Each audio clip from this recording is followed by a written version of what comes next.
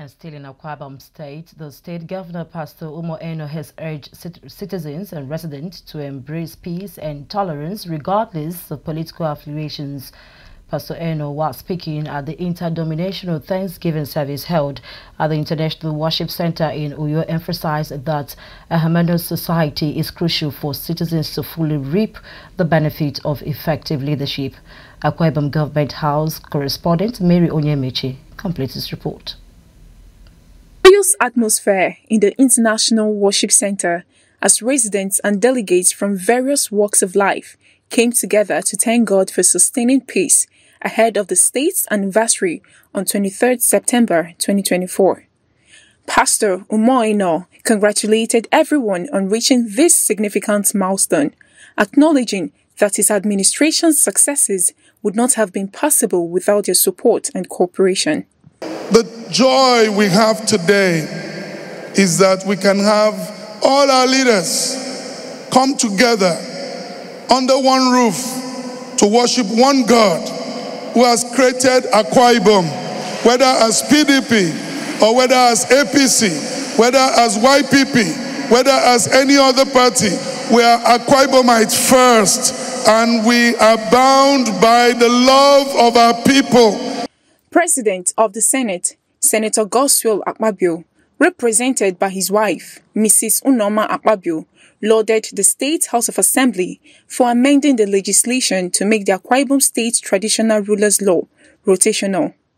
She emphasized that the change has fostered significant unity and a sense of belonging among generations of Akwa Ibom children. She also conveyed the greetings of President Bola Ahmed Tinubu and the National Assembly to the government and people of Akwa Ibom State on their 37th anniversary, offering prayers for the state's ongoing peace, unity, and prosperity.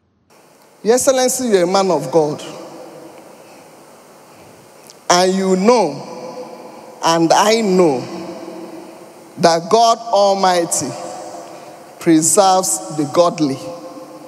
When you're a godly man, when you're a godly woman, don't be afraid of anything. God will preserve you. Minister of State for Petroleum, Gas Resources, Obong Ekperipe commended Governor Umo Eno for promoting peace and unity in Akwa Ibom State, emphasizing that the governor has implemented critical measures to tackle the challenges confronting the state. I appreciate you for what you have done in Akwa Ibom State, taking everybody along, irrespective of political affiliation. I salute you for that. You are the governor at the moment like this, and I refer to you as a good shepherd for Akwa Ibom people. Former governor of the state, architect Victor Atta, expressed his joy and admiration for the state's rapid growth and development since its creation. He also applauded Governor Umo Eno for his efforts in fostering unity within the state, highlighting this as a remarkable achievement. Your Excellency, I want to compliment you because you have united Akwa Ibom. Nobody can ever think that this is a place that used to translate simple English news into 9 different languages. I congratulate you.